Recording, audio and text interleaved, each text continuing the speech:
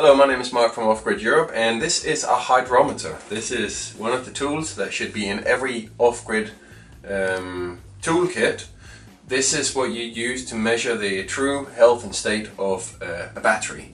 And the way you do this is by using this big pipette here to suck up the sulfuric acid which is inside the battery and up into this chamber here. And what happens is this unit that's moving about in here, it's got a specific weight and it's got a specific buoyancy.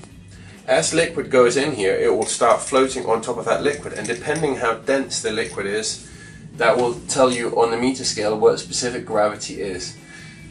When batteries are being discharged, the specific gravity of a battery is going down, and that will vary from a fully charged battery, maybe 1.27, 1.26, down to, well, 1.1 in worst case scenario. And this battery is about 50% discharge. This should have a specific gravity around 1.2, 1.1 now.